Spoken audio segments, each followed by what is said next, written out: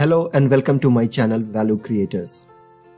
We all have learned in school that gravity is the force of attraction between the two bodies. The magnitude of this attraction depends on the masses of the bodies and the distance between them. The greater the mass and the smaller the distance between the two bodies, the greater will be the force of gravity. We also know that gravity is one of the weakest fundamental force of nature and will have the same effect on all objects. It is gravity that keeps the Earth and other planets in their orbit around the Sun, and life on Earth would not be possible without gravity. All these things are well-known facts. But what if I say that gravity is not a force and it is just an illusion? So my dear friends, before we deep dive into the subject, if you are new to this channel and have not subscribed yet, then I would request you to subscribe and share this channel with your friends and colleagues, as we always bring informative and interesting videos. The quest to know about gravity started thousands of years back.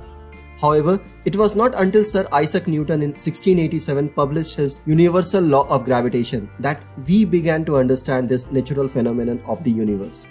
According to the universal law of gravitation, the force that pulls object towards the Earth's surface is the very same force that causes the motion of the planets.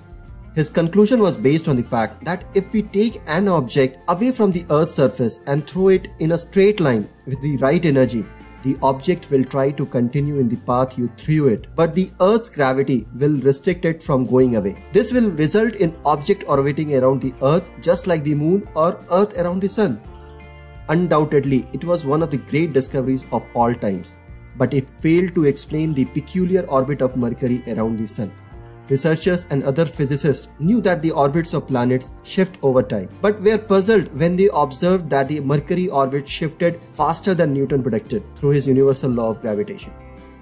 This particular discrepancy was a mystery until 1915 when Einstein proposed his theory of space and time. It was a new theory of gravity in which mass of an object determines the curvature of the space-time, and that curvature in turn controls how the object will move. His general theory of relativity suggests that gravity is not a force but a feature of space-time itself. Wow, it is complex, isn't it?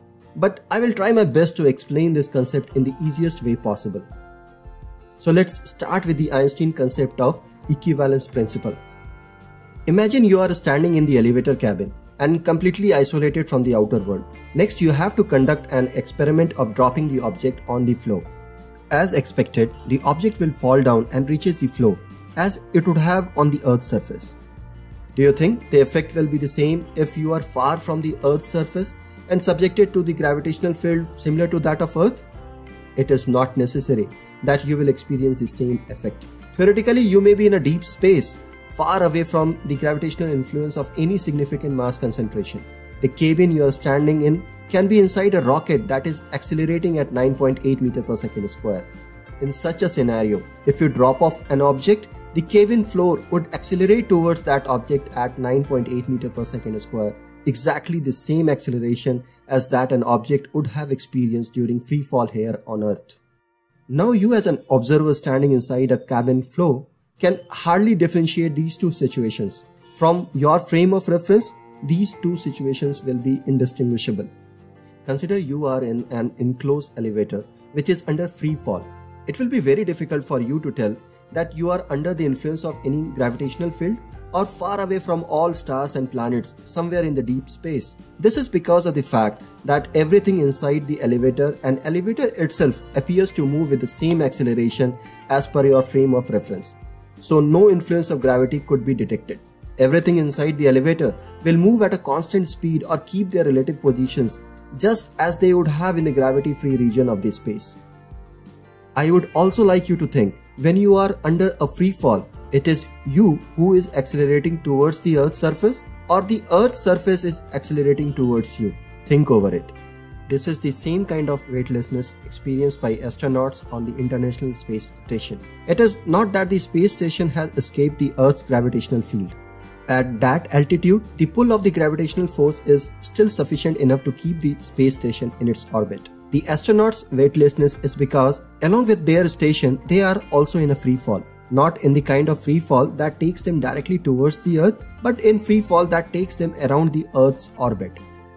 If you closely look into these three situations, you can say that, first, we cannot decide whether we are in a gravitational field or not. Second, even in a gravity-free region of space, object will fall towards the floor if the room we are in is being accelerated. Third, even in a so-called gravitational field, object drift weightlessly through space as long as the object is in free fall. In other words, in free fall, the effect of gravity is totally abolished as the object remains in the inertial frame of reference till it hits the ground. Einstein was convinced that no physical experiment, no laws of physics can tell us whether we are in free space or in a gravitational field. So as per the principle of equivalence, effect of gravity and acceleration are indistinguishable. In other words, force of gravity is just acceleration in some sense. Einstein's principle of equivalence gave a boost to his general theory of relativity. According to the general theory of relativity, gravity is not a force. Rather, it is a geometric phenomenon that arises from the curvature of the space-time. We will use a simplified analogy to understand this concept. Let's take a two-dimensional surface to simulate a four-dimensional space-time. Imagine a two-dimensional plane reflecting an empty space with no forces acting between the bodies floating around. If there are no forces, then classical mechanics and Einstein mechanics of special relativity will be in agreement. Under these circumstances, bodies move along the straightest possible line with a constant velocity. Now, let's say under some circumstances they diverge from their parallel trajectory and started to come closer to each other. Then, as per classical physics, it must be because of some force acting on them. As per Newton's law of universal gravitation, the gravitational force could have caused such an effect.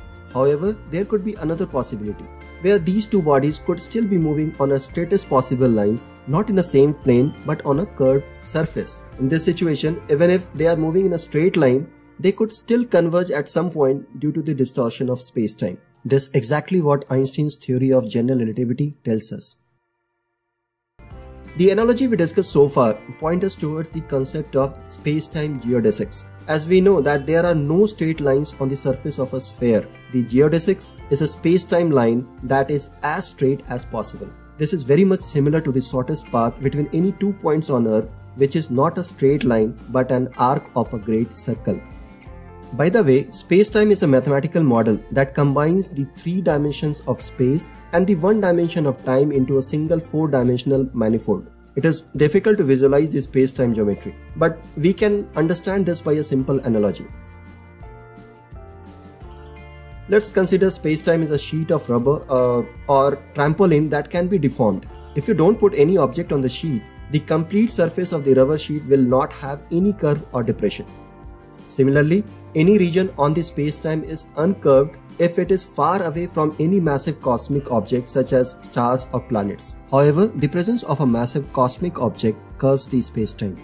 This can be simulated by placing a heavy ball on a rubber sheet to create a cup-like depression. If you will place a small marble near the depression, then it will roll down the depression as if it has been pulled by a force.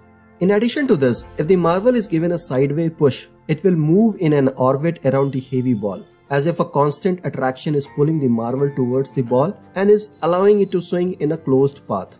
The distortion of the space-time is not only because the mass of the object, but also due to its energy, inner tension or pressure. If you have understood this, then you will agree to the fact that gravity does not deflect objects from their straight line motion. It is space-time geodesics that redefines the path of an object in a certain way. Similarly, our Earth is also moving in a straight line, and it is space-time geodesics that redefines its path to move in an orbit around the Sun. In addition to this, any object when under free fall will also move along the space-time geodesics. As per American theoretical physicist John Wheeler, matter tells space-time how to curve and space-time tells matter how to move. So in summary, as per the general theory of relativity, gravity is not a force but a curvature of space-time, and gravitational field don't exist. With this, I will leave you with the biggest question: is gravity an illusion? If you believe that this video has added any value to you, then I would request you to like, share and subscribe this channel. Till then, I will wait to meet you again with a new and interesting video.